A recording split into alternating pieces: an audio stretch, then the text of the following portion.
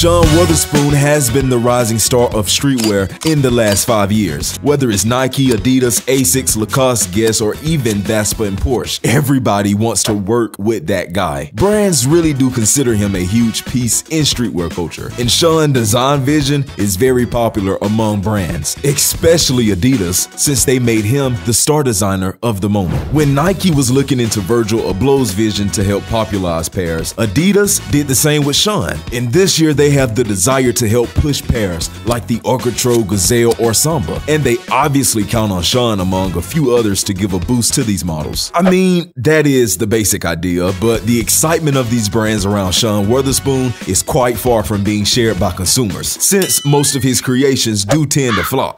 Alright, let's not even lie here. In reality, on all of the collabs he has been able to offer Adidas since his arrival 2 years ago, absolutely all of them ended up in the outlets, sold at 50% off. So the question we ask ourselves is, why do brands invest so much into this guy? Why did Adidas hire a star designer to fill their outlets? Because apparently, the goal of this type of a collab is rather to create hype and sell more expensive products. But here, it's the complete opposite that's happening, and we wonder if we're not dealing with one of the biggest frauds in the history of streetwear.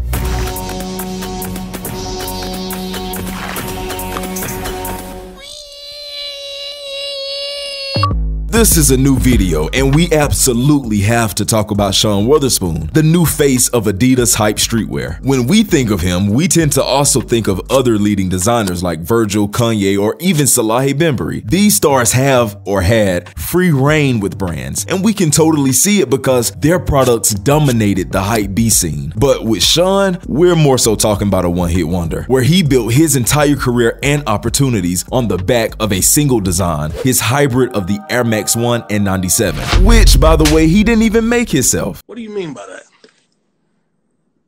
But to understand how he got to where he is, we need to put some extra context around this guy. So let me tell you how Sean went from a simple thrift store owner to a reference in streetwear design.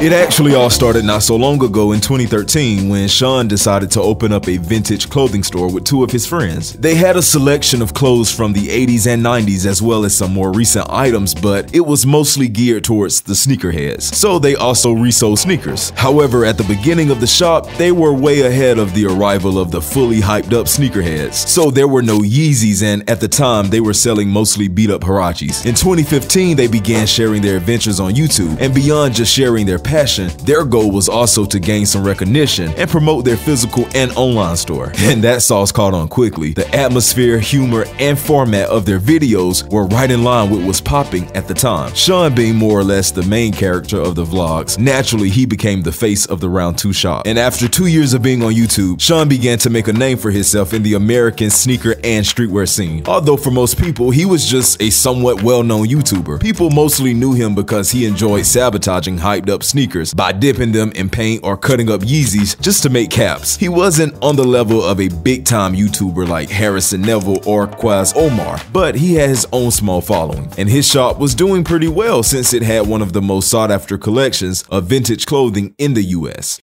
Not bad, not bad. His success was already enormous, but at the time, he hadn't even realized that just a few months later, him and Nike would create the most popular pair of sneakers of the year.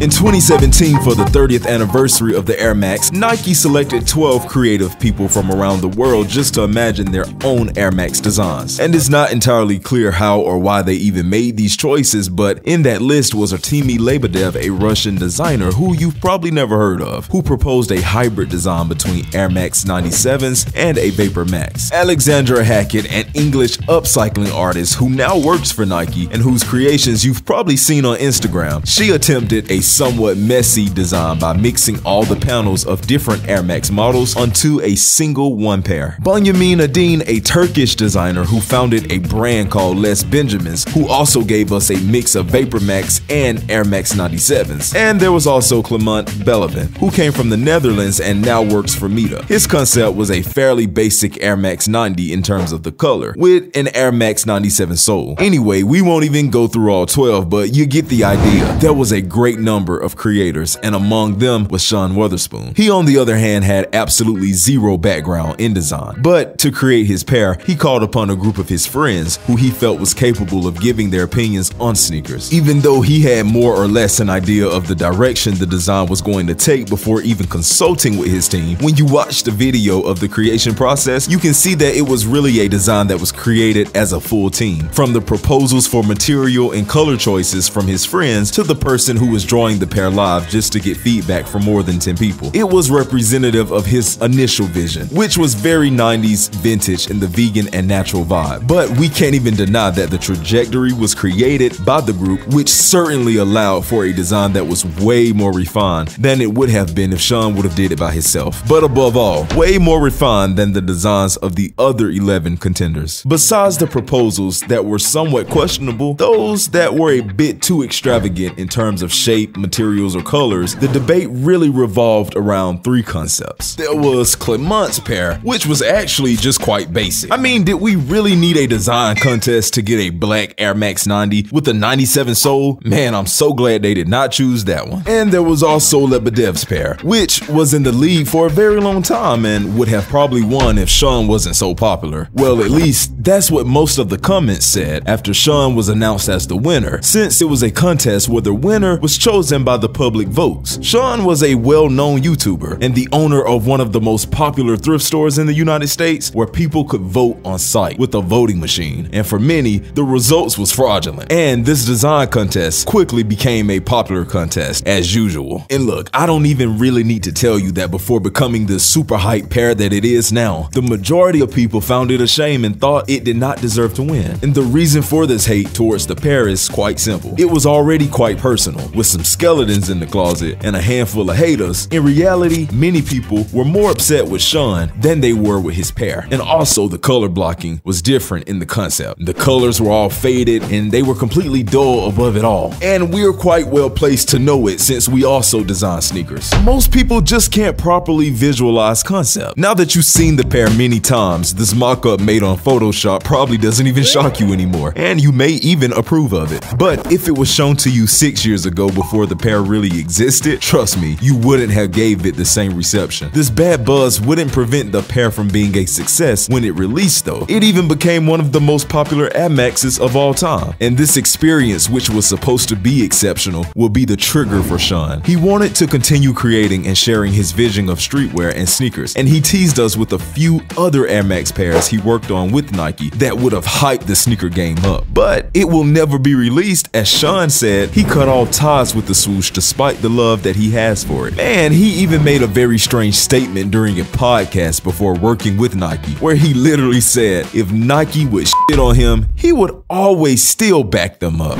No, I hate it. I just don't fuck with Adidas at all. It's not my thing. I have absolutely no history with them, like no nostalgic feeling for Adidas. I don't know. So you're all Nike, everything, brand loyal. Yeah, I'm Nike all day. And I told Nike in a meeting, we were actually in a meeting a couple of days ago, I told them, I'm like, you guys could take a shit in my mouth. You could lay me down and shit in my mouth and I would still wear your fucking sneakers. I just like Nike. Wow, man. Damn. Okay, so it does turn out that Sean has a little bit more pride after all. Considering the fact Nike hasn't shit on him just yet, he still stopped wearing their sneakers out in public though. He's also a little bit of a hypocrite now because he's mainly working with Adidas, and suddenly he has these childhood memories associated with the brand. Now he claims that he used to wear the Sambas when he played soccer. Well, well, well. Well, well, well. Well, well, well. But way before he ended up with Adidas, he tried a lot of other things by working with Guess, with who he created a very colorful collection inspired by the brand's archives. He was supposed to have released a pair of shoes too, but I have no idea if they actually came out. They probably weren't any better than the Walmart Shaq shoes. He's also created pieces for Lacoste that never came out. And let's not lie, it's not necessarily a bad thing.